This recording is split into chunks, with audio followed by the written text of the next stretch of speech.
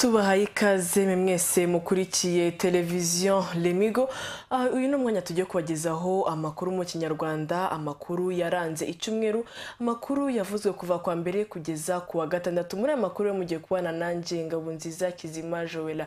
Inkuru ya mbere tugiye guheraho ni inkuru yavuzwe kuri wa kane ubwo Minisitiri w'Imari n'Igenamigambi yagejeje ku nteko inshingamategeko imitwe yombi ingengo y'imari y'umwaka wa 2015-2016.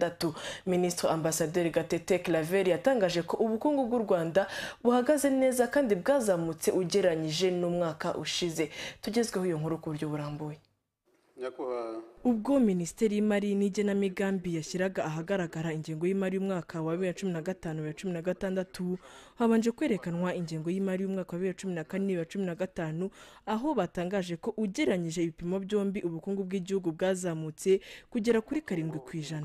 Bakomeza bavuga ko nubwo ubukungu bw'igihugu bwazamutse ku rwego rw'isi ho bwaragabanutse, ariko bikaba biteganyijwe muri uyu mwaka ko ubukungu bw'isi bukwiye kuzamuka kugera kuri 3.8%.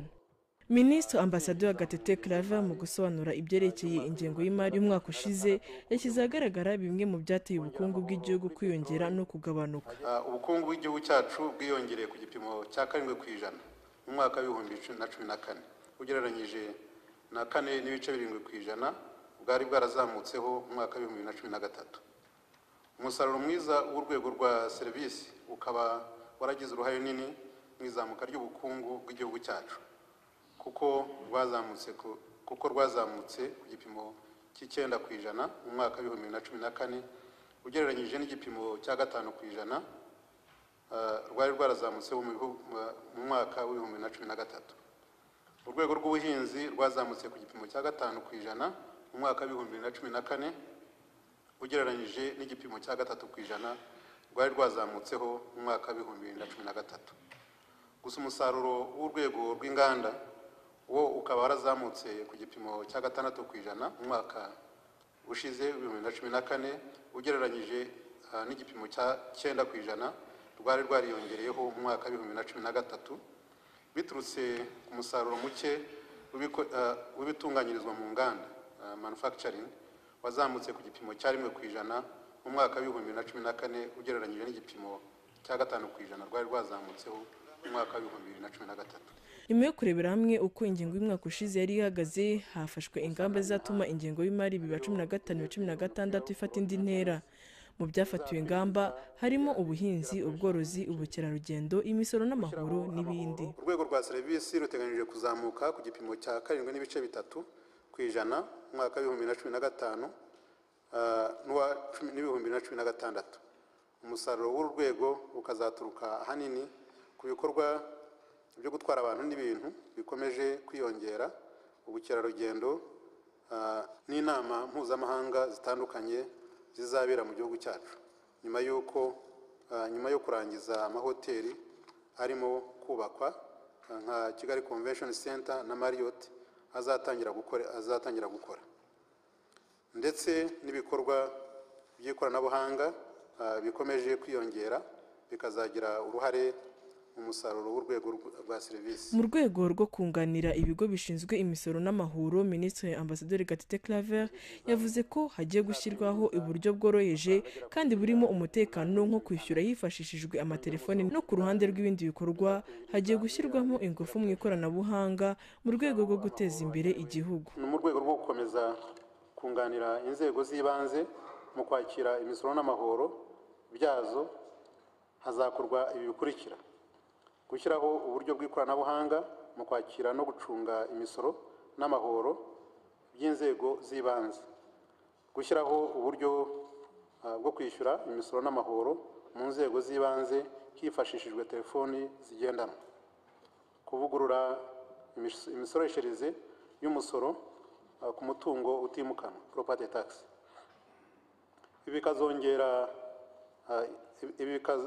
Bikazongeraho ingamba zihariye twashyizeho mu rwego rwo kongera imisoro tuzinjiza mu ngengo y'imari y'umwaka wa 2015-2016 ku buryo bukurikira: kongera amahoro kuri peteroli agenewe gusana imihanda ariyo the levy on fuel for road maintenance, bizatwinjiriza miliyari zigera kuri 5.2.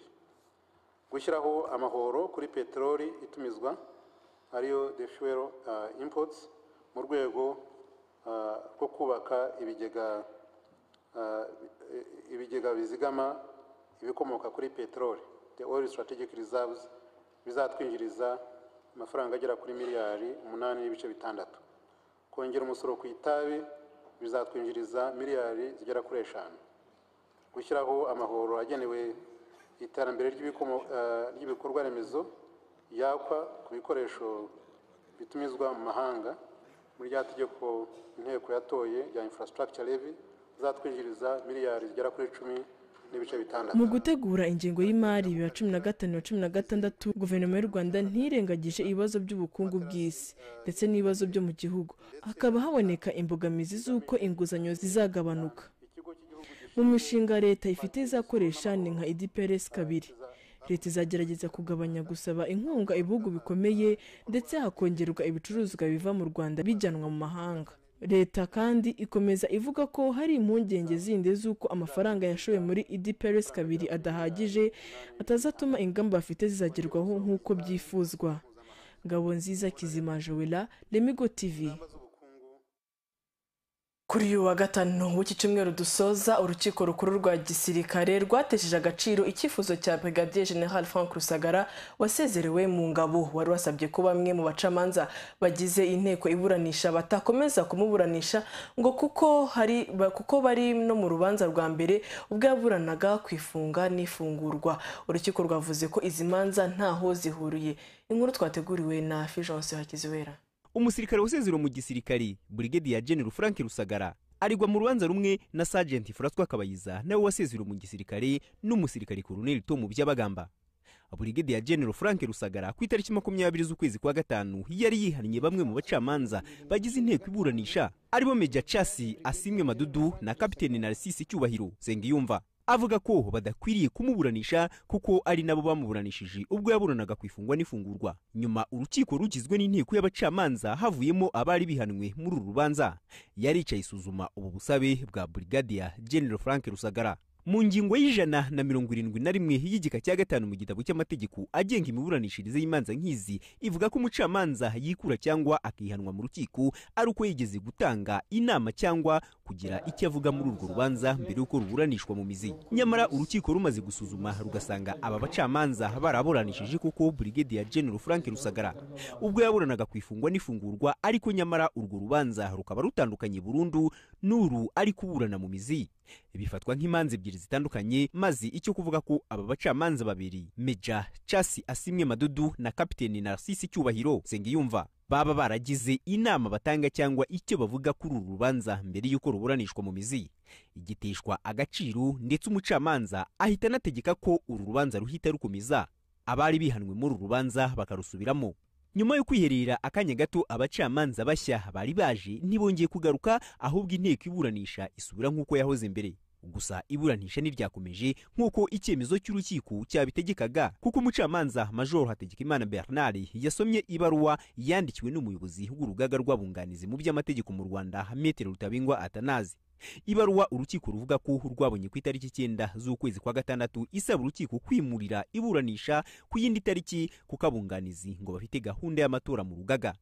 Nibaruwa perezida w'iburanisha avuga ko yanakurikiwe n'izindi zabunganira abaregwa nabo basaba uru ruhushya. Ubushinjacyaha nibwo bwahise buhabwa ijambo ngo bugire icyo buvuga, ariko butazuyaje nabwo bwemera ko ubwo busabe bwumvikana, maze urukiko narwo rufata umwanzuro wo kwimurira uru rubanza ku itariki 16 z'uku kwezi kwa gatandatu. Bihita bikorwa nta shiti, rwimurirwa kuri iyo tariki binagendanye n'ibyifuzo by'abaregwa. Colonel Tom Byabagamba yafunzwe ku itariki 23 Kanama umwaka wa 2014, Brigadier General Frank Rusagara afungwa ku itariki 18 Kanama umwaka wa 2014, naho Sergeant François Kabayiza afatwa ku itariki 24 Kanama muri uwo mwaka wa 2014.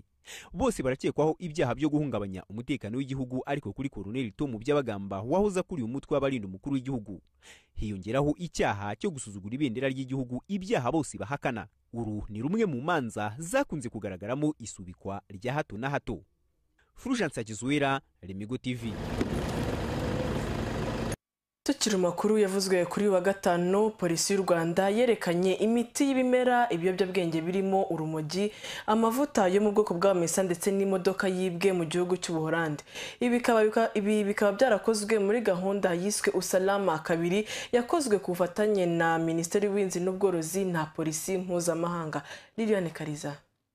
Imiti yica udukoko two mu murima, ifumbire mvaruganda, urumogi, amamesa atujuje ubuziranenge ndetse n'imodoka yibwe mu Buholandi yo mu bwoko bwa Karina nibyo byavuye muri operasiyo yiswe Usalama ya 2 yakozwe hano mu Rwanda mu bihugu 12 bigize akarere ka Afurika y'Uburasirazuba ndetse no mu bindi bihugu bya mu majyepfo ya Afurika. Akaba ari ku bufatanye na Minisiteri y'Ubuhinzi n'Ubworozi na Polisi Mpuzamahanga Interpol. Umuvugizi wa Polisi y'u Rwanda Chief Superintendent Celestin Twahirwa avuga ko icyari kigamijwe ari uguhuza imbaraga za polisi muri utu turere mu rwego rwo guhashya ibyaha ndengamipaka. Abayobozi ba polisi muri ibihugu bose barahuye bajya inama yuko operasiyo nk'izi zajya zikorerwa rimwe kugira ngo tutazikora muri aka gace noneho abanyabyaha bagahungira mu kandi gace. Niyo mpamvu biba byakorewe rimwe. Iyo operasiyo yakozwe iminsi 2 gusa, itariki 4 z'uku kwezi turimo, mwabonye ibyavuyemo. Ni operasiyo zajya zibaho kenshi hagamijwe kugira ngo abari muri umuryango wa IAPCO ibihugu byose bifatanye ku buryo duhashya ibyaha ndengamipaka cyane cyane birimo ibicuruzwa nk'ibi ngibi biba bituje ubuziranenge byavuye mu bihugu bitandukanye. Umuvugizi wa polisi akomeza avuga ko kugira ngo barwanye ibi byaha hashyizweho umutwe wa polisi ushinzwe gukurikirana ibintu byinjiye bitujuje ubuziranenge, by'umwihariko ibyagira ingaruka ku buzima bw'abantu nk'imiti iterwa mu mirima ndetse n'ibindi. Ngira ngo abaje hano ubushize mwabonye ko twashyizeho unity yihariye yitwa Anti-Counterfeit and Pharmaceuticals. Iyo unity ni ikurikirana umunsi ku wundi ibintu nk'ibi biba byashyize mu gihugu bituje ubuziranenge ndetse bishobora kuba bifite ingaruka mbi ku babikoresha. Madame Beatrice Uwumukiza ashinzwe ubugenzuzi no gutanga ibyemezo by'ubuziranenge ku bikomoka ku buhinzi n'ubworozi bwinjira mu gihugu. Arasobanura ingaruka iyi miti tujuje ubuziranenge yagira ku buzima bw'abantu ndetse anagira inama bamwe mu bacuruza iyi miti. Biriya bintu byafashwe ku bufatanye bwa Minisiteri hamwe na Polisi y'Igihugu kubera yuko bifite ingaruka mbi nyine nk'uko babivuze ku buzima bw'abantu, ku bidukikije, ku buzima bw'amatungo. Niyo mpamvu twifuje ko nyine byava ku abacuruzi ndetse n'ababikoresha bamenyeshwa ko bitemerewe gukoreshwa kubera ko bifite ingaruka mbi nka biriya mwabonye bicuruzwa byaravuye ku isoko. Ni ukubera yuko biba bifite ingaruka mbi, hari ibisigazwa birengeje igipimo bisigara mu musaruro uba wasaruwe, hanyuma abakoresha uwo musaruro ari ukuwurya bikabagiraho ingaruka ku buzima, ndetse n'abandi bari muri bizinesi yo kujya kubicuruza ku isoko mpuzamahanga ugasanga ntabwo bibashije kwakirwa kuri irya soko mpuzamahanga. Ubwo ngubwo urumva nabo baba babigiriyemo igihombo ndetse n'igihugu muri rusange nacyo kikabigiriramo igihombo. Ku bakora bizinesi cyane cyane babicuruza babikuye ku isoko mpuzamahanga babizana hano ku isoko ryo mu Rwanda, turabagira inama yo kujya babanza bakaza gusobanuza cyangwa niyo liste yarasohotse y'imiti ibyemerewe gukoreshwa n'imiti ibitemerewe gukoreshwa. Iyo liste yarasohotse, tugenda timenyesha abari muri iyo business bose kugira ngo bajye bacuruza ibyemerewe gucuruzwa. Operasiyo Usalama ya 2 yakozwe mu gihe kimwe bibanda ku bintu bimwe kugira ngo hagabanywe ibyaha ndengamipaka. Ibiyobyabwenge byafashwe bingana n'ibiro 215 by'urumogi, litiro 1142 za kanyanga, byose hamwe bifite agaciro kangana n'amadolari 16,280. Liliane Kariza, Lemigo TV. Turakera makuru yaranze icyumweru hano kuri Lemigo TV. Bamwe mu basigajwe inyuma n'amateka bari batuye Kagina bakaza gutuzwa mu murenge wa Nyarugunga wo mu karere ka Kicukiro, baravuga ko amazu batujwemo barimo kuyasorwamo na ba nyirayo mu gihe ayo mazu bayishyurirwa n'akarere. Ubuyobozi bw'akarere buvuga ko icyo kibazo cyo kuba bayasorwamo butari bukizi ariko bagiye kugikurikirana. Inkuru twateguriwe na Hoze Nishimwe. Baraza bakatubwira ngo nimutuvire mu mazu, ngo ntago bari kwishyura, ngo nimutuvire mu mazu, ngo amazu yacu ngo batwishyura nabi, ngo amazu yacu muri kuyafata nabi kandi tutayafata nabi. Imyaka 8 ishize turina dukodesherezwa. Twe dufite ikibazo cyo kuba tugikodesherezwa tugatura gutya tutagakwiye gutura gutya. Uyu mudugudu ni uwimuriwemo abasigajwe inyuma n'amateka bari batuye Kagina, nyuma bakazanwa mu murenge wa Nyarugunga ho mu karere ka Kicukiro. Umwe mu bo twaganiriye witwa Nyanzira Clarisse yavuze ko baje bazanywe n'akarere babwirwa ko ngo bagiye gukodesherezwa amazu amezi 4 hanyuma bakaza kubakirwa amazu yabo. Gusa kugeza ubu ngo banyira amazu barimo kuyabasohoramo bababwira ko batishyuye, nyamara ariko ngo bari barijejwe kwishyurirwa n'akarere. Mu kutwimura batumwimuye bavuga ko baje kuduha imidugudu, noneho tutegereze tuhageze imidugudu turayibura.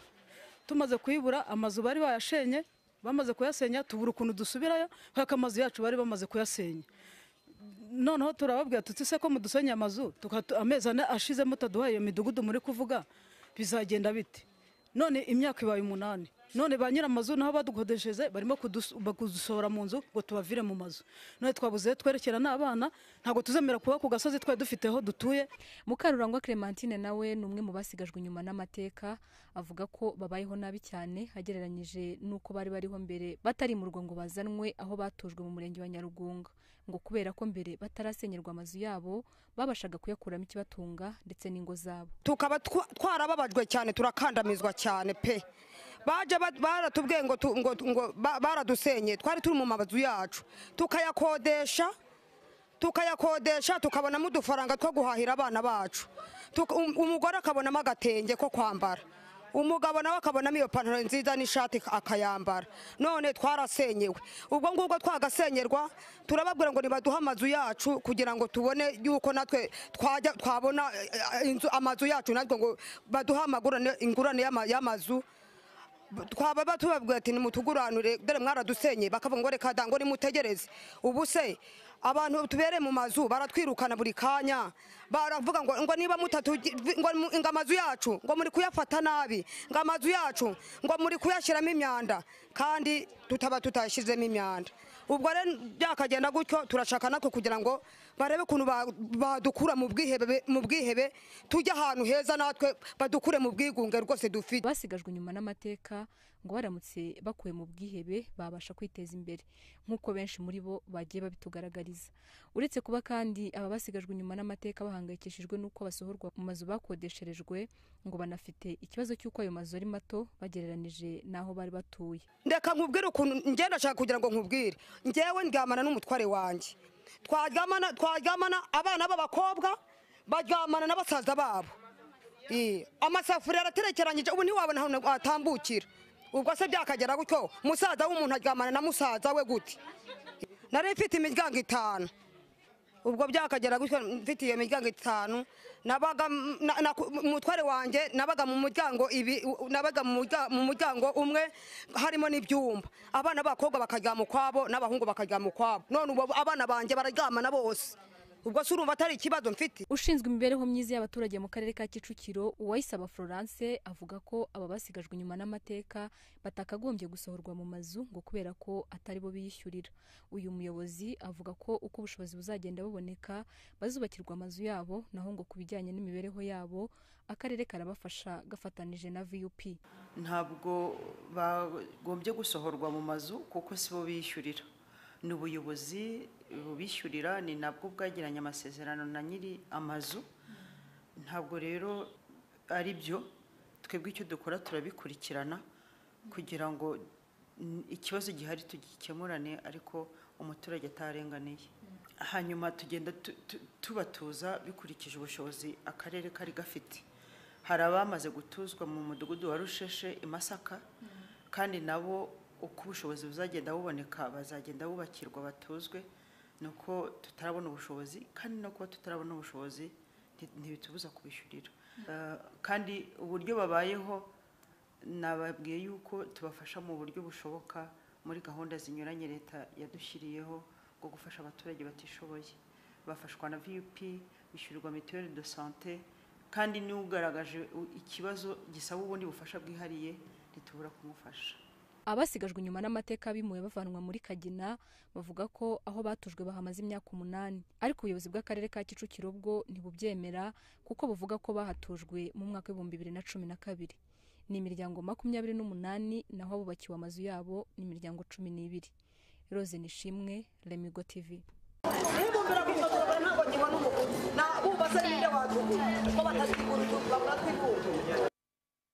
Minisiteri y'ubuzima mu Rwanda iravuga ko gutanga ubwisungane mu kwivuza bitazagendera ku byiciro by'ubudehe bimaze iminsi bikorwa. Ibi minisiteri bitangaje mu gihe bamwe mu baturage bakomeje kwinubira uburyo bushya ibyiciro by'ubudehe byakozwemo ibintu bavuga ko bigendeweho bitaborohera mu kwishyura ubwo bwisungane. N'inkuru ya Fulgence Hakizwera. Ibyiciro by'ubudehe nk'imwe muri gahunda za leta ngo babigamije kureba imibereho y'abaturage n'ubushobozi bafite mu buryo bworoshye bwo kubakorera igenamigambi. Mu myaka mike ishize byifashishijwe n'inzego zitandukanye nka Minisiteri y'ubuzima n'iy'uburezi mu gutanga ubwisungane mu kwivuza no kwishyurira abana mu mashuri makuru na kaminuza bya leta. Ibi byatumye bamwe mu baturage binubira uburyo byakozwemo bavuga ko bitajyanye by'ukuri n'ubushobozi bwabo. Kuva mu ntangiriro z'uyu mwaka wa 2015 habayeho gahunda yo kuvugurura ibi byiciro, ariko bamwe mu baturage nabyo barabinenga bavuga ko byakozwe nabi. Impamvu banshyize mu cyiciro cya gatatu bakoresheje amarangamutima ntabwo nari ngikwiriye. Ngewe abaturage bari bemeje ko njya mu cyiciro cya kabiri, arangira avuga ngo ngewe nkuye mu cyiciro cya gatatu kubera ngo turacyari batoya ngo dufite imbaraga zo gukora. Ugasanga noneho nk'abo bayobozi bakoze iryo barura imbo baba babutangarije ngo muri mu cyiciro iki n'iki, niba ucumbitse ahantu ukodesha umuntu afitemo amazu nk'atandatu, ugasanga wa muntu nawe muri kumwe mu cyiciro kimwe, kandi ugasanga wewe ntabwo muhwanyije imibereho. Wowe uri kurya wavunitse, we afite amazu amwishyura kandi wenda afite n'akandi kazi akora, aho ugasanga muri mu cyiciro kimwe. Igihe cyo kwishyura ubwisungane mu kwivuza nanone kirageze. Nyamara kwishyura ubu bwisungane ni nacyo ahanini ubona ko gihangayikishije benshi mu batishimiye ibi byiciro bavuga ko bashyizwemo, nubwo ibisubizo byabyo bya burundu bitaranashyirwa ahagaragara mu turere twose.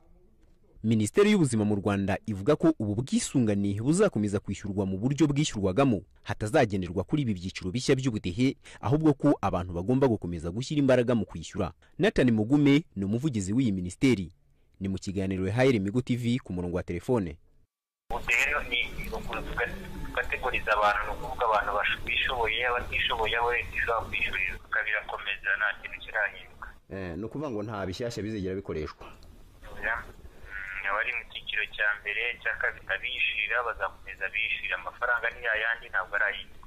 Imbaraga no gukomeza abantu bagashishikariza ubukangurambaga bwatangiwe gukorwa, barimo barabukora. Minisiteri zibishinzwe zirimo zirashishikariza abantu gutanga mituweli, gukomeza kwigisha abanyarwanda ibyiza bya mituweli n'akamaro kayo. Ikigo RODA, Local Administrative Entities Development Agency, ni ikigo cy'igihugu gishinzwe gutera inkunga ibikorwa by'iterambere ry'inzego z'ibanze. Nacyo gihamya ko ibi byiciro bidashingiye kuri mituweli cyangwa ibindi nko kurihira abana mu mashuri nk'uko benshi babyibwira. Gatsinzi Justin akuriye ishami rya za gahunda zo kwita ku mibereho y'abaturage muri iki kigo. VUP ibifata akaba ari gishingira kugena abagenerwabikorwa. Byarashobotse ko mituweli bifata ikabifata gushingiraho kugena abagenerwabikorwa ndetse na Minisiteri y'uburezi. Icyo ni ikintu cyagaragaye. Aho noneho ubu ngubu wumva bamwe yumva icyiciro ati nagiye mu cya birindwi, ntabwo ariko bigiteye. Kuri ibi byiciro bivuguruye hari amasomo yashingirwagaho, bivuga ngo ntabwo byumvikana ko umuntu yaterura ibyiciro akumva ari byo ashingiyeho kugena abagenerwabikorwa. Kuri ubu hari ibyiciro 4 bishya bidafite amazina, birimo abakene bari munsi y'umurongo w'ubukene, abakene bifashije n'abakire, mu gihe ibisanzwe byari 6. Gahunda yo kwishyura ubwisungane mu kwivuza nta kigero gihamye iriho, kuko hari igihe izamuka ubundi kamanuka. Gusa Minisiteri y'ubuzima ntivuga ko kutitabira gutanga ubwisungane mu kwivuza byaba bifitanye isano n'ibyiciro by'ubudehe. Fulgence Hakizwera, Lemigo TV.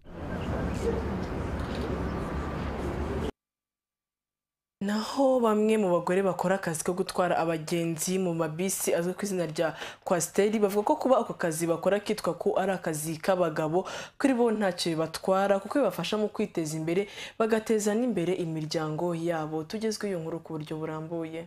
U Rwanda nk'igihugu kiri kwiteza imbere biciye mu buringanire, aho usanga umugore asigaye atinyuka gukora akazi kitura abagabo byafashe indi ntera. Mu myaka yashize hari imirimo yafatwaga nk'igenewe abagore gusa, indi ikagenerwa abagabo gusa, ariko kuri ubu usigaye usanga bose bakora akazi kamwe kandi neza. muri gare ya Remera. Mukarunyandekwe Pelagie atwara bisi nini izwi ku izina rya Coaster. Ni umurimo benshi bavuga ko umenyerewe gukorwa n'abagabo, ariko kuri Mukarunyandekwe we avuga ko kuri we nta kibazo abibonamo kuko atanga umusaruro umwe nk'abagabo, kandi ngo uyu murimo utunze umuryango we nta kibazo. Mbona bifite icyo bizangezaho kuko bindihira abana amashuri, gerageza kubona amafaranga y'ishuri yo kurihira abana n'ibindi n'utundi duce ngenda ngeraho. Mu rugendo Mukarunyandekwe yanyuzemo kugira ngo abe ageze ku rwego rwo gutwara bisi nini, avuga ko agitangira gutwara imodoka yahuraga n'imbogamizi nko kuba abandi bagore bagenzi be baramusekaga, ariko ntibyamuca intege. Ibi ni ibintu n'ubu avuga ko agihura nabyo, ariko ntimuca intege, ahubwo aterwa akanyabugabo no kuba hari bamwe mu bagenzi banga kujya mu zindi bisi bagahitamo gutwarwa n'umugore. Ntangira kwiga abandi badamu wasangaga banseka bavuga ngo uriya mudamu ngo birarimo ni ibiki, ariko maze kubona ko nge bizangirira umumaro narabikoze, mbona birimo biranyigiza imbere, numva nta kibazo mfite. Abagenzi usanga bakunda bisi ntwaye, hari nubwo banga kujya mu zindi bagategereza iyanjye akaba ariyo bajyamo, nuko baba bashaka kureba uko umuntu w'umudamu atwara imodoka. Hari abo bijya bitangaza cyane bakumva ko bitashoboka. Ku ruhande rw'abagenzi hari bamwe bavuga ko nta mpungenge baterwa no gutwarwa n'umugore, ahubwo ngo baba bumva bafite umutekano kuko abagore batwara nta muvuduko. Gutwarwa n'umugore ndabyishimira kuko nta kibazo mbona. Uramama atwara imodoka neza, hari nk'abagabo batwara imodoka bagenda birukanka cyane, uramama bagenda neza. Mbere iyo ugenzemo nka kabiri utwarwa n'umugore, ubutaha ubwo iyo uje wumva ari wagutwara. Abamama bavuga neza, kandi iyo umumama gutwaye burya biba ari byiza. Si abagenzi bonyine bemeza ko abagore batwara abagenzi bakora neza, kuko n'ababayobora babashimira umurava bagaragaza ku kazi. Hari politiki yagenda mu gihugu, abagore nabo kera batinyaho gutwara bisi, bumva ko gutwara bisi ari bisi zagenewe abagabo, ariko ikidushimisha nuko dufite abagore benshi basigaye batwara bisi, usanga nta complexe bikibatera. Niyo urebye n'umusaruro umugore atanga ku modoka kuri bisi ni nawo umugabo atanga, ko bakora amaturu angana, batangira akazi rimwe bakarangiriza rimwe. Nta kibazo na kimwe dufite cyerekeye ari imodoka itwarwa n'umugore n'itwarwa n'umugabo, zose zifata kimwe. Nubwo umubare w'abagore batwara imodoka nini zitwara abagenzi ukiri muto, uko biri kose ntibikiri nka mbere, ndetse abagore babashije gutinyuka uyu murimo bahamagara abagenzi bo kutitinya. Ubuyobozi bwa kompanyi imwe itwara abagenzi mu mujyi wa Kigali bavuga ko kugeza ubu bwamaze guha akazi abagore 2 gusa, bitewe no kuba nta bagore benshi bakunda kuza gusaba akazi.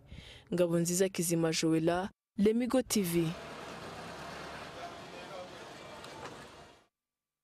Ndabibutsa ko tukiri mu mwanya w'amakuru yaranze icyumweru kuri Lemigo TV.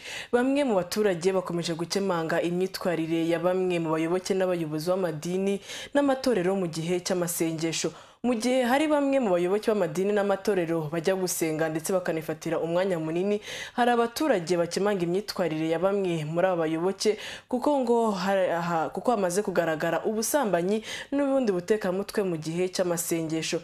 Abayobozi b'amatorero bamaganira kure ibi ndetse ngo bigomba gucika cyane kuko bitanogera amaso y'Imana. Tugezwaho iyo nkuru ku buryo burambuye.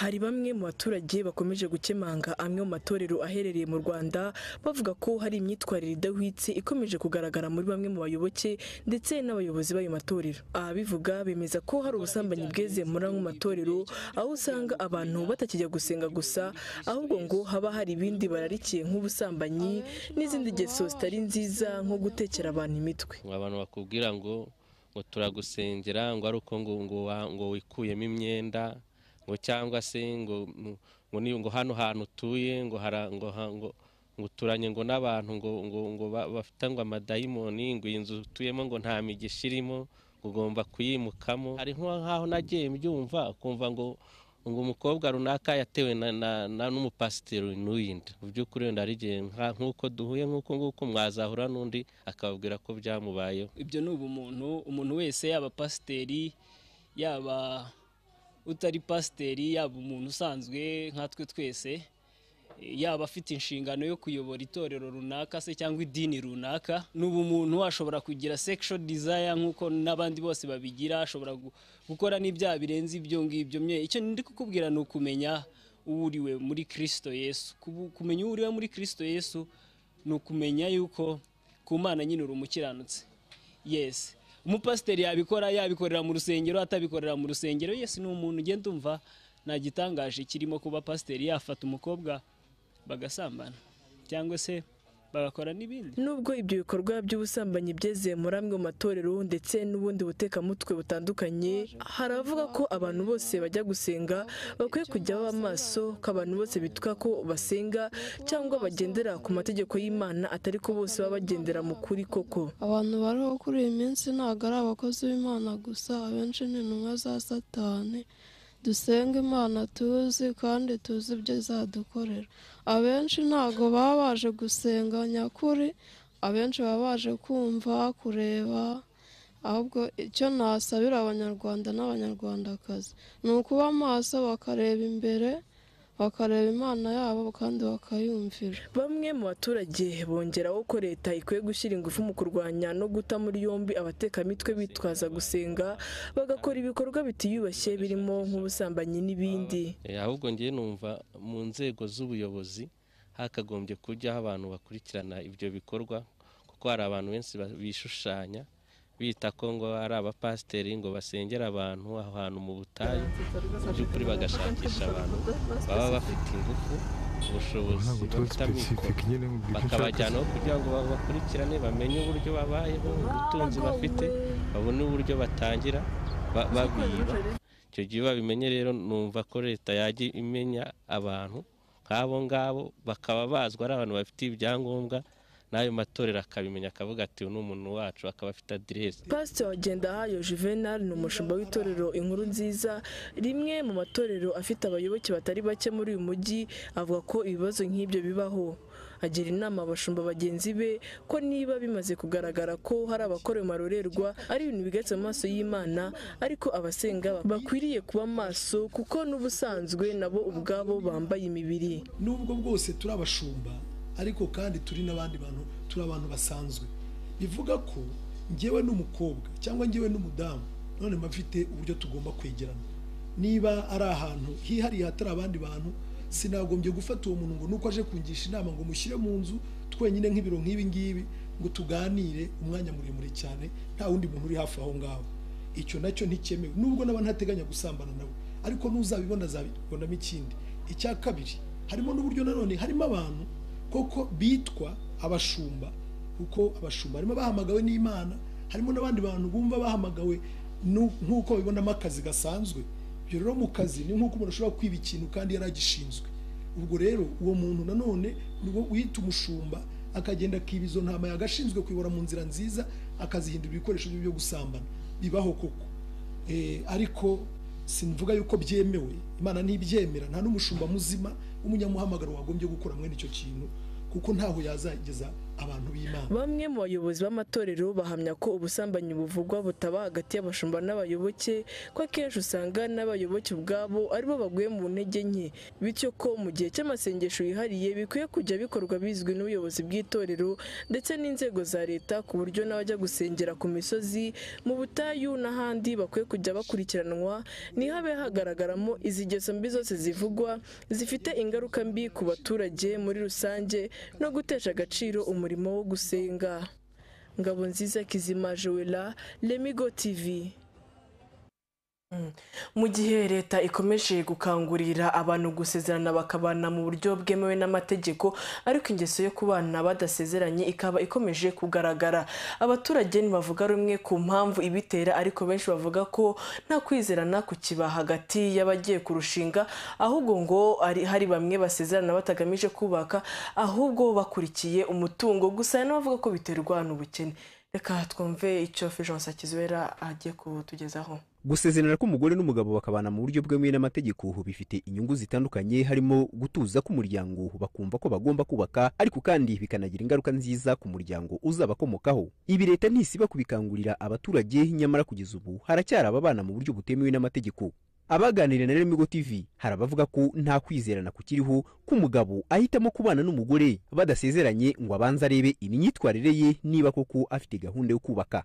Biterwa n'uko umuntu babonanye, cyangwa se wenda umukobwa wabonye umugabo cyangwa umugabo wabonye umugore, nuko afite ko abantu ntibakinakundanira urukundo rwabo nyakuri, bakundanira uko abo asanze undi, agakundana nawe amafaranga yashiramo akaba yanamucika akigendera. Njye nk'uko mbitekereza ku gitekerezo cyanjye, mba numva wenda tubanye nk'imyaka 2 bamaze kubona byibura imyitwarire ye, bikaba byampa fondasiyo yo kuba nazamuka nkavuga nti reka tujye gusezerana by'amategeko.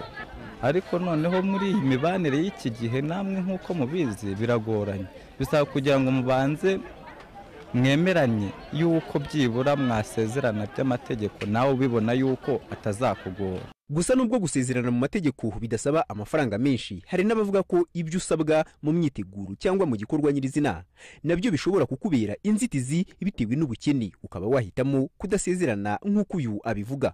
Ubushobozi ni bukeya bw'abasore, ni ukuvuga ngo arajya kuri bene wabo, byose birasaba iki? Amafaranga. Ari umuhungu ntabwo yajya ku murenge atambaye ikote ryiza, ntabwo yagenda n'amaguru.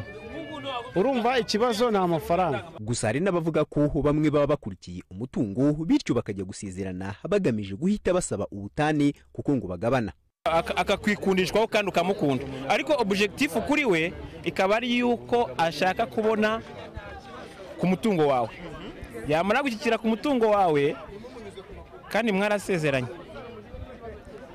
barangiza kubera amategeko uko ateganya, niba mwaravanze ivangamutungo uko mwabivanze mugapazura, noneho rero ukareba ugasanga ariyo mpamvu bitagenda neza. Ahubwo ushaka umusore cyangwa se inkumi hagombye kubaho ubushishozi. Hari igihe usanga nk'umukobwa akurikiranye imitungo y'umugabo, n'umugabo cyangwa akaba hari imitungo akurikiranye ku mugore, rero akavuga ati nidusezerana kandi we nta kintu afite, nge bizamberaho ibindi bibazo, niducwana karamuka agiye bizaba ibindi bibazo bisabe ko tugabana. Ku bana badasezeranye ukunda gusanga ahanini ingaruka zihita zigera ku bagore, ariko nabo ubwabo wumva ko bazi akamaro ko gusezerana. Ariko ngo hari igihe abagabo babashukisha kubatera inda, bityo bagasanga nta yandi mahitamo. Gusa nabo bimiza ko hari abakurikira umutungo n'ubwo ngo atari bose. Iyo yamuteye inda nanone ntiyarindira ko basezerana, ahita agenda. Iyo atayimuteye byaba byiza arindiriye bakabanza bagasezerana. Inyungu yo gusezerana, icyambere uriya mwana aba afite agaciro ubyaye hariya, kandi nawe ubwawe ubugafite. Hariho ababa bakurikiye umutungo, hariho n'abajyanwe kubaka, ntabwo bose ari kimwe, rero ntabwo twabafata ko bose ari bamwe. We agenda azi ko bashobora kuzabikora nyuma, byageraho bigahinduka rero ntibasezerane. Hari uburyo butandukanye abasezerana babanza gusobanurirwa ababyemeye bakabikora, nyamara ibi byose ntibituma kuri ubu hatakira ababa muri izi ngorane zo kubana bitemewe n'amategeko, ibintu bitagira uko byitwa muri leta, ahubwo bigafatwa nk'ubusambanyi nk'ubundi bwose. Leta igeraho igakangurira n'abamaze kubana ngo basezerane, ariko bamwe ntibabikora ku mpamvu zitandukanye, zirimo nuko baba bafite abandi bana hirya baba badashaka kugaragariza abo babana, cyane ko iyo usezeranye uba ugomba no kwandikisha abana wabyaye bose. Fulgence Kizwera, Lemigo TV. Aho abafite ubumuga bw'uruhu rwera baratangaza ko bashoboye kandi barasaba sosiyete nyarwanda ko yabagirira icyizere ikabafata nk'abandi bantu bose. Nubwo ngo bitaboroheye na gato, abantu bafite ubumuga bw'uruhu rwera bibumbiye mu ishyirahamwe ry'abafite ubumuga bw'uruhu baratangariza abanyarwanda bose ko bashoboye kandi ko atari byiza yuko babatesha agaciro. Liliane Kariza. Aba bantu bafite ubumuga bw'uruhu rwera ubusanzwe bazwi ku izina rya Nyamweru kuri ubu ritagikoreshwa, bavuga ko sosiyete nyarwanda itabiyumvamo kubera imiterere yabo batagizemo uruhare. Iyi akaba ari nayo mpamvu basaba abanyarwanda bose kubaha agaciro bakabafata nk'abandi bose. Hakizimana Nikodemu ni umuyobozi w'ishyirahamwe ry'abafite ubumuga bw'uruhu, aratubwira zimwe mu mbogamizi bahura nazo. Ubundi imbogamizi duhura nayo ya mbere ni izuba. Twewe iyo izuba rivuye ku mubiri wacu, iyo utawusize amavuta uracika, ukangirika, ukagira ibisebe. Bene ibyo bisebe iyo bikomeje kubaho bituma uruhu rucika, ibisebe bikazazana na kanseri. Bisaba kugira ngo duhore dufite amavuta. Indi mbogamizi ikomeye duhura nayo ni ka kato ko mu miryango. birumvikana akenshi muzasanga abantu nkatwe ntabwo uzakunda kubabona mu isoko, ntuzakunda kubabona ku dusantere, bakunze kuba bibereye mu rugo. Imbogamizi ikomeye duhura nayo ni ba babyeyi bacu. Iyo batubyaye usanga rubanda babahaye akato, bagatekereza ko babyaye abantu batari abantu, cyangwa se babyaye sinzi imyako, katubyita imyako. Abo babyeyi bahura n'akato gakomeye. Indi mbogamizi iba ku bantu bageze igihe cyo gushaka, abasore n'inkumi. Uretse Nikodemu twaganiriye, Claudine Mukarusine, umunyeshuri muri Kaminuza y'u Rwanda ishami ry'uburezi, arunga mu rya mugenzi we. By'umwihariko kuba ndi umukobwa ntabwo byoroshye, imbogamizi ziba ari nyinshi cyane muri sosiyete nyarwanda muri rusange, ariko by'umwihariko noneho nanone bijya biba n'imbogamizi ikomeye cyane n'abakobwa bagenzi bawe. Iyo ubona hari ukuntu rimwe na rimwe bakwishisha, rimwe na rimwe ntabwo bakwiyumvamo, rimwe na rimwe ntabwo nyine bumva ko uri umuntu nkabo, ukumva ntabwo nyine bari areze nk'uko baba bari kumwe na mugenzi wabo wundi. Uretse kuba hari imbogamizi bahura nazo, aba bantu bafite ubumuga bw'uruhu bavuga ko bashoboye kandi ko nta kintu undi muntu yakora bo bananirwa gukora. Kuko abantu benshi baba batekereza ko nta kintu dushoboye kwigezaho, dushoboye gutekereza, tudashoboye gukora, tudashoboye kugira icyo twageraho nk'abandi bantu, ariko uyu munsi turimo kubwira abantu ngo turabishoboye. Murakoze cyane. Ngiye muri rusange mu buzima busanzwe ndi umwarimu, nigisha kuri MIPC, bivuze Muhabura Integrated Polytechnic College, ishuri riherereye i Musanze. Narize niga icyiciro cya kabiri cya kaminuza, ndarangiza kaminuza. Uyu munsi ndi umwarimu. Umwe mu babyeyi bafite abana bavukanye ubumuga agira inama bamwe mu babyeyi babyara abo bana, aho kubakira ngo babarere nk'abandi bagahitamo kubajugunya cyangwa bakabatererana. Inama nabagira, icyambere bakabanje kubanza kumva ko Imana ari irema. Imana ni irema, abanje asobanukiwe ko Imana yamuremye ari yo yaremye n'uwo yabasha kumwakira. Bakagombye kumenya ko uko we atasabye ngo ase uko asa, n'uwo ngo ntabyo yasabye, akakira mugenzi we nk'umuturanyi wabyaye uwo mwana, akamenya ngo yamubyaye nanjye ejo nshobora kumubyara cyangwa n'undi yamubyara, bakamuba hafi. Utabashije kwiyakira bakamwegera akamuganiriza, ubundi baratekereza, barakora. Nk'uwo mwana wanjye urugero, muvoma ze nk'iz'abandi bana bose. Ku ruhande rw'ubuyobozi, Tuyizere Oswald uhagarariye ishami rishinzwe kubaka ubushobozi bw'abafite ubumuga mu nama y'igihugu y'abafite ubumuga NCPD, aravuga ko hari ubuvugizi bakorera aba bantu kandi ko yishimira bimwe mu byo bamaze kugeraho. Buriya abantu bafite ubumuga bw'uruhu rwera abenshi ntibabanabona, ugasanga atabasha kubona ku kibaho, mwarimu umubona akabona ko we nta kibazo afite kuko adakoresha buraye, abenshi bakoresha buraye akumva yuko abona. Aha rero aho tujya duhugura abarimu cyane cyane mu burezi budaheza, tubabwira ko hari abanyeshuri bafite special needs, hari ibyo bakeneye by'umwihariko, harimo n'abantu bafite ubumuga bw'uruhu rwera, mu kubicaza bakabicaza imbere ya mwarimu. Iki twakwishimira ni uko u Rwanda nka kimwe mu bihugu bigize umuryango w'abibumbye byemeje umunsi mpuzamahanga w'ubuvugizi ku bantu bafite ubumuga bw'uruhu ku itariki 26 z'ukwa gatandatu umwaka wa 2024, ko buri mwaka tariki 13 z'ukwa gatandatu hazajya haba umunsi mpuzamahanga wo gukora ubuvugizi abantu bafite ubumuga bw'uruhu. Ubusanzwe ubumuga bukomoka ku ruhererekane mu muryango. Utuntu twitwa melanine nitwo dutanga ibara ry'uruhu, umusatsi ndetse n'amaso. Umuntu ufite twinshi cyane aba ari igikara. Uko tugabanuka agenda b'inzobe kugeza kuri aba bantu bafite ubumuga bo batagira utu tuntu habe na busa. Melanine turinda imirasire y'izuba ndetse igira n'uruhare mu mikorere y'ijisho. Iyi akaba ari nayo mpamvu aba bantu bazirana n'izuba kandi bakagira ikibazo cyo kureba. Liliane Kariza, Lemigo TV. Hano duhiniye amakuru yaranze icyumweru avugwa hano mu Rwanda, ariko mbere yuko turi amakuru yavuzwe hanze y'u Rwanda, reka tujye umwanya wo kwamamaza.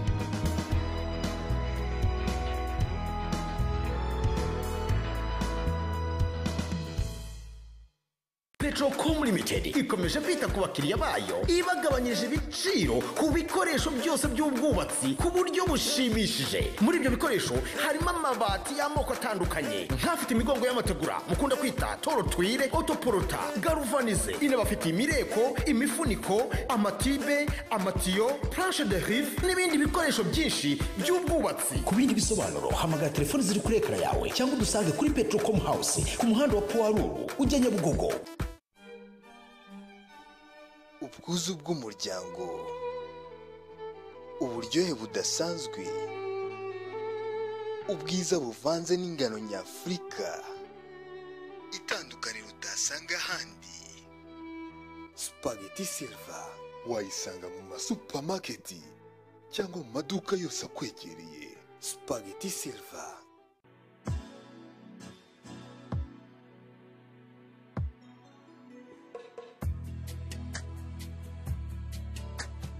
Waba wifuza ahantu heza ho kuruhukira? Waba uteganya gusohokana inshuti yawe cyangwa umuryango wawe? Lemigo Hotel ikomeje kubitaho ibategurira amafunguro meza atekanywe ubuhanga we. Kuwa gatanu no kuwa gatandatu babibara akarusho. Lemigo Hotel ibafitiye gahunda yitwa Happy Hour itangira kuva saa 11 kugera saa 3 z'umugoroba, aho mwakirwa neza mususurutswa na orchestre Impara n'abandi bahanzi batandukanye. Muri Lemigo Hotel ibintu ni sawa sawa.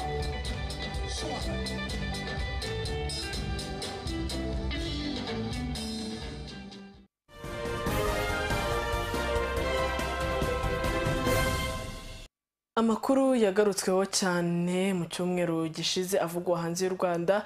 Amakuru tugiye guhera rero mu gihugu cya Tanzania bivuga ko mu gihe mu Burundi hakomeje kuvugwa imvururu, umubare w'impunzi zihungira mu gihugu cya Tanzania ukomeje kwiyongera. Muri Tanzania hamaze kubarurwa impunzi z'abarundi zigera ku bihumbi 50. Ni inkuru twashyiriye mu Kinyarwanda na Innocent Muvunyi. Mu nkambi ya Nyarugusu mu ntara ya Kigoma n'izi mpunzi z'abarundi zicumbikiwe. Benshi mu bahunga biganjemo abana n'abagore bavuga ko bahunga guterwa ubwoba, gutotezwa n'ibindi byose bavuga ko bikorwa n'imbonerakure ari rwo rubyiruko rw'ishyaka riri ku butegetsi mu Burundi CNDD-FDD. Nahunze Peter kuko yanse kwemera yuko ikiringo kigira gatatu yokirekura ngo ahereza abandi. Ico nico nahunze kandi nkahunga n'ubwoba bw'imbonerakure kuko imbonerakure zamaza dutejeje ubwoba. Nk'umwana wiwanje yaragiye agize ngo agende mu ntuze mu hoteli, umwana wiwanje ahurirayo n'ubundi aguma muteza ubwoba mubwira ati ngo akagomba kumuvamira kutwo kujya yiguriye ngo atabimuhaye ngo hari haho bazohurira ngo kandi aho bazohurira bazoherezayo. Jewe ukuntu nahunze novuga ati nahunze umutekano muke kuko nta mahoro twari dufise, kuko twege nubwo abasigaye mu Burundi cyangwa bari ku butegetsi bavuga ko twahunze inzara, nta nzara twahunze kuko ibyo twari dufise nta muntu ari kuvuga ngo arabiteye kubw'umutekano ngo aze kwiyenzera aze kwirirwa arabaho nabi. Umunyamakuru w'Ijwi ry'Amerika uri muri iyi nkambi ya Nyarugusu avuga ko ubuzima butifashe neza. Ibyo kurya biracyari ikibazo, ibikoresho nkenerwa ntabyo, ndetse hari n'abarara hanze. Turara hanze ku tuntu dusambi, abandi bakasasa ibyatsi, abandi bakasasa tugunira, ngo turare ngo tubayeho ko ntibarabuze ibyo turyamako. Nta mpunzi zogira ibyiza kurusha mu gihugu cy'u Burundi aba yarabayemo. Tuvuga yuko ubuzima ari bwiza kubera ubu batanguye kuduha gafu ko kurya nuko mugabo kandi nta biba byiza ngo bibede kuko aho turyama turi beje turarundanye, bamwe barara hanze abandi nabo bakarara mu nzu, naho nyene tukarara ducurikiranye. Ubuzima ntabwo ari bwiza, murazi ubuzima bw'impunzi ntabwo buba bwiza cyane. Mwe mubanza kuri abantu turyama, ahantu turi uko hameze, abana bacu niyo ariko bariga, nta kintu na kimwe gishobora gukurikirana, nico gituma tuvuga ko turi mu buzima bubi. Nawe urazi umuntu ateshejwe ugwiwe ko turi mu buzima bubi.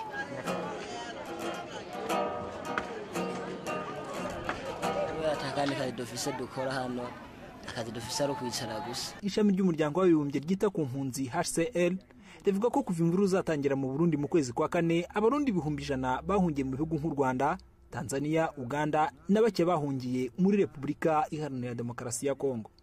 U Rwanda ruvuga ko rumaze kwakira abagera ku 31,000 bakurikije abibaruje. Tanzania yo ikavuga ko imaze kwakira abarenga 50,000. Nubwo izi mpunzi zivuga ko zihunga umutekano muke urangwa mu Burundi, abategetsi b'iki gihugu ntibahwema kuvuga ko igihugu gitekanye ndetse ko aba baturage bahunze ibihuha. Leta y'u Burundi irababazwa no kumva ko hari umurundi ari hanze avuga yuko yahunze igihugu ciwe nubwo yo bari umwe. Leta y'u Burundi nicyo gituma iriko irakora uko ishoboye kugira ngo abantu barundi bashobore gutahuka bagaruke mu gihugu.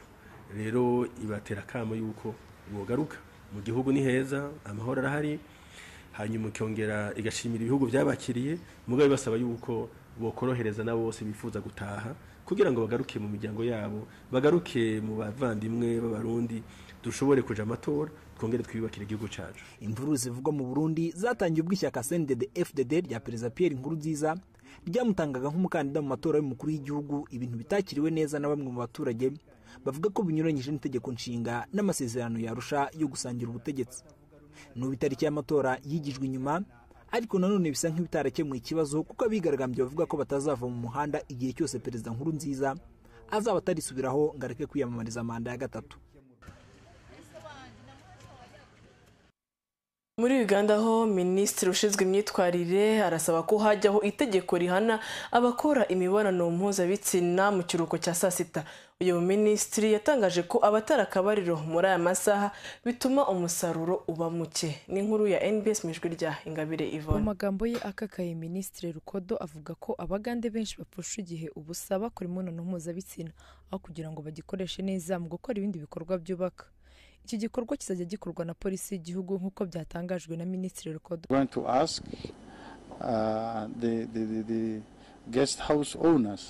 Turashaka gusaba ba nyiri ama guest house kubifata mu nshingano nubwo bwose bavuga ko baba bashaka amafaranga. Turashaka ko batakwemera ko ibi biba mu gihe tuzajya dusaba polisi y'igihugu kujya ibikoraho iperereza, nyuma tukazabyereka abifuza kubikora, kandi nge ntawe nifuriza ko yafatirwa muri iki cyuho. Uyu muminisitiri wigeze gusaba ko indaya zahagarikwa mu gihugu, avuga ko abakora imibonano mpuzabitsina bakunze kwifashisha izi nzu mu gihe cy'amasaha y'ikiruhuko, kandi ko byatumye indangagaciro zivaho mu miryango. It promotes promiscuity. Icya mbere nuko byongera ibikorwa bindi bitari byiza. Icya kabiri nuko byica izina ry'umuntu. Nawe urabyumva bizangiza isura umuntu ku giti cye no kwigira kwa muntu, ugasanga umuntu abayeho nta ntumbero afite. Padiri Rukodo yatangaje ko indaya zifuje kuganira nawe mu mwiherero, ariko ngo yatinye ko zakwiyambura mu maso ye mu rwego rwo kumurwanya. But I have told them that it is bad enough for you to be prostitutes. Ariko nababwiye ko ari bibi kuri bo ko hari indaya, uko no kwiyerekana nk'indaya byo ari bibi cyane, kuko nta yandi mahitamo uretse kubata muri yombi, kuko amategeko y'iki gihugu arumvikana neza kandi tuzi ko atemera uburaya. Yifuza kurandura uburaya nk'uburyo bwo kugarura indangagaciro mu bana bakiri bato. Muri Zimbabwe amakuru avugwayo nuko banki nkuru y'igihugu ishaka kuvunjisha idolari ry'iki gihugu mu madolari ya Leta Zunze Ubumwe za Amerika. Ubu ngo nibwo buryo bwonyine buzakomeza gukoreshwa mu kugura no kugurisha ibintu nk'imbere mu gihugu. Bisobanura rero yuko ushaka gufata idolari rimwe rya Amerika azajya atanga amadolari ya Zimbabwe tiriyari 250. Inkuru ya Eronews. Banki nkuru yo muri Zimbabwe yemeje ko amadolari yo muri Zimbabwe avunjwa mu madolari akoreshwa ku rwego mpuzamahanga, akaba ari bwo buryo bwonyine amahanga yabasha kugura ikintu icyo ari cyo cyose imbere mu gihugu. Ibintu byageragejwe hashize imyaka myinshi. Abaguzi bakaba bashobora kuvunja miliyari 250 y'amadolari yo muri Zimbabwe ku idolari rimwe rya Amerika.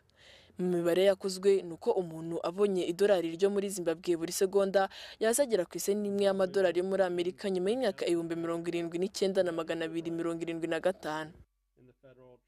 Abagenzuzi bakomeje kuvuga ko umuntu washyize amafaranga ye muri banki yo muri Zimbabwe nyuma y'uko amafaranga akoreshwa ku rwego mpuzamahanga yemererwa gukoreshwa mu gihugu, kugeza ubu byamusa amadolari arenga miliyari 35,000 kugira ngo abone idolari rimwe rya Amerika. Leta ya Zimbabwe ikaba itangaza ko umuntu wese ushaka kuvunja amadolari yo muri Zimbabwe yayavunja mbere y'ukwezi kwa Nzeri, kuko hari amahirwe menshi ko agaciro k'amadolari yabo kajya hasi y'agaciro kariho.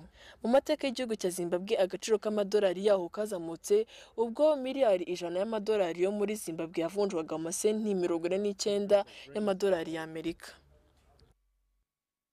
Mu Bufaransa ho uwahoze ayobora ikigega mpuzamahanga cy'imari IMF Dominique Strauss-Kahn yagizwe umwere ku byaha byo kuryamana n'abakobwa mu mahoteli. Ubucamanza yavuze ko nta bimenyetso bihagije bishinja bwana Strauss-Kahn. Tugezwe inkuru ku buryo burambuye. Kuri wa gatanu byari byitezwe ko Strauss-Kahn agomba kugirwa umwere nyuma y'aho procureur mukuru yatumijeho inama yo kumwigaho nyuma yo kubura ibimenyetso simusiga bimuhama mu kwezi kwa kabiri. Uyu wahoze ayobora ishyaka ry'abasosiyaliste wifuje kuba perezida w'Ubufaransa yari akurikiranyweho icyaha cyo gufata umwana ku ngufu n'uburaya, aho iyo ahamwa n'icyaha yari guhanishwa igifungo cy'imyaka 10 muri gereza. Ikirenze kuri ibyo nuko Strauss-Kahn ashinjwa kuba yarakundaga kuba ari kumwe n'abagore b'indaya mu myaka ya 2009 na 2011. Ibi bisa nkaho ari ugutegura ibikorwa by'uburaya kandi n'icyaha mu Bufaransa mu gihe kuba umuntu yagura indaya atari icyaha. Amakuru dukesha France 24 aravuga ko mu mateka y'Ubufaransa iki gihugu gikunze kwihanganira ibyamamare mu gihe hashyizwe hanze ubuzima bwabo bwite, gusa ikirego cyo cyafashe indi ntera. Aha niho dusoreje amakuru twari twabateguriye yaranze icyumweru cyose. Reka dushimire abanyamakuru bose na equipe technique yadufashe kugira ngo aya makuru kuva kwa mbere kugeza kwa gatandatu azace kuri televiziyo Lemigo anoze kandi atunganye. Muri amakuru mwe muri kumwe nanjye Ngabonziza Kizima Joella, nkaba mbifuriza gukomeza kunogerwa na gahunda za Lemigo TV. Amahoro y'Imana akomeze abane namwe.